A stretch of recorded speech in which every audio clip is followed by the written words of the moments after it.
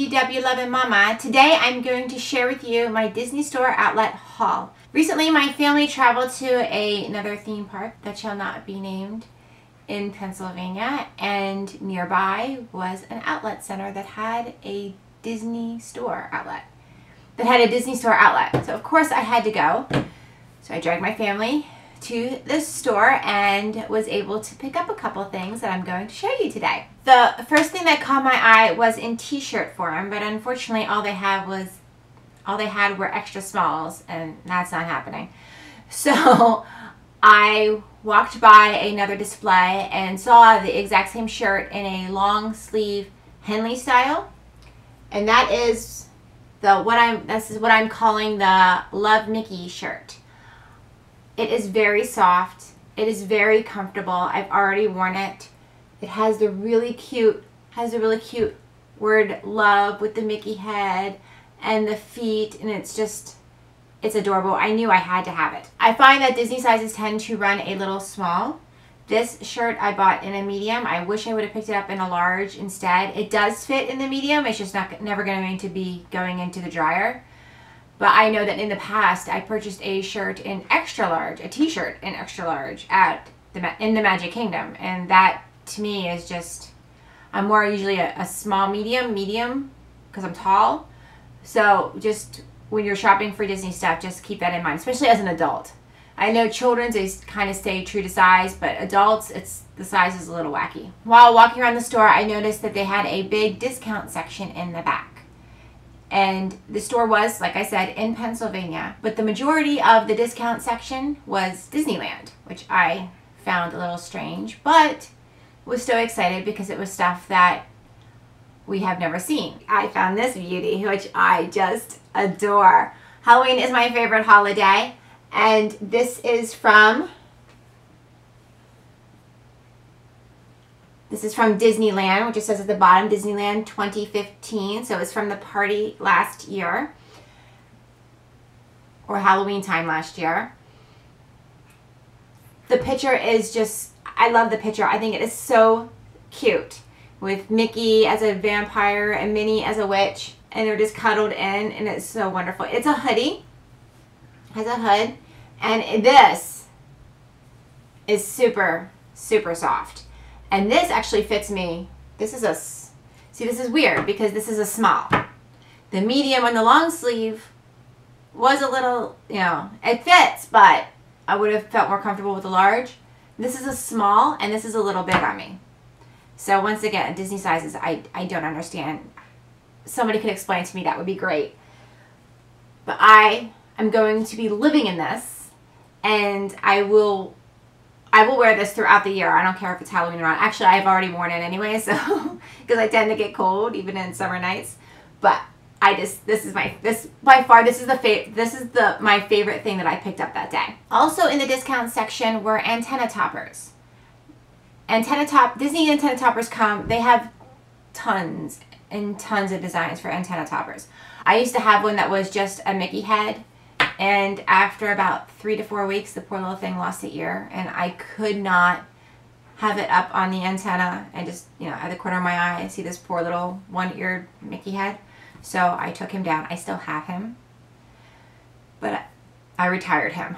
Now, they had a bin of antenna toppers. Some of them were Disneyland, some of them were 2015. And then I found this beauty. This is a Madame Leota tombstone from the Haunted Mansion. Now like I said, she is sales price on it. She is an antenna topper, so she has a little hole down here. She will never be used as an antenna topper because she's just so sticky. I love it. Like, I'm afraid I'll lose it. I'm afraid it will break off. Harsh winter, rain, whatever. She's going to be right back on my cabinet. On the tombstone, it says, "Dear sweet Leota, beloved by all in regions beyond now, but having a ball." I wish she blinked. I know that they can't do that because she's literally foam, but that would just put it over the top. This is just add to my Haunted Mansion collection. Finally, the kids picked up a couple of things. They have been collecting. Now, this is an argument in my house. Are they zum-zums? Zoom-zooms? We're not sure what to call them.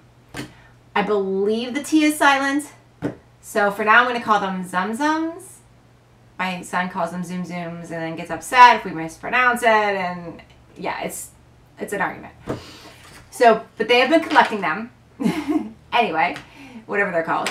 My daughter was torn. She found Ariel in her pink dress, which she was so happy with. But she instead decided to pick up Marie, who is just adorable, and she's winking. She's so cute. She's already a little dirty because she's played with in the car, but she's really cute. And then recently, they released the Beauty and the Beast. And as soon as I received the email that they were going to be releasing the Beauty and the Beast Zum-Zums, my son was like, I want Beast. I want Beast. I was like, okay. The nearest Disney store for us is an hour away, so we rarely get there. So he was super duper excited, and he wanted the Beast one so bad. So we went through the store, and he looked at everything. He had so much money that he got to spend that he had earned.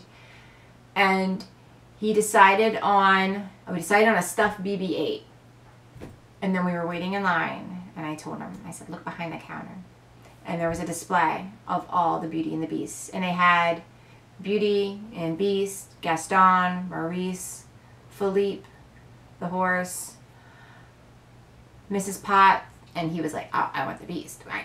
I was like, okay. So we put the BB-8 back, and that is what he picked up. He picked up the Beast, who is really cute, actually. He is very friendly looking. He's adorable.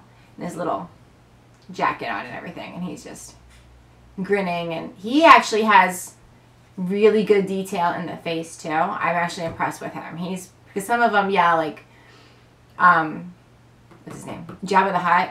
He's cute, but he's literally, I mean, he's just a green roll. I mean, how hard is that? But he actually has the detail in his face, so he is really cute. That was all that we picked up that day. My family had to drag me out of the store once again, but you know, I'm slowly making all of my wardrobe Disney. Has there been anything that you've picked up recently that you love, must have? I am looking forward to when they release the actual Halloween collection for the parks for this year and the holiday collection. That is my next, like, I have to know what they're doing. I have to see it. But yeah, let me know. I'm going to link down below in the description box the blog post that coordinates with this. And I have information too about the Epcot Food and Wine Festival menus and the bands that are playing and everything like that. It's going to be a great time this year. It's a must go to event if you've never been.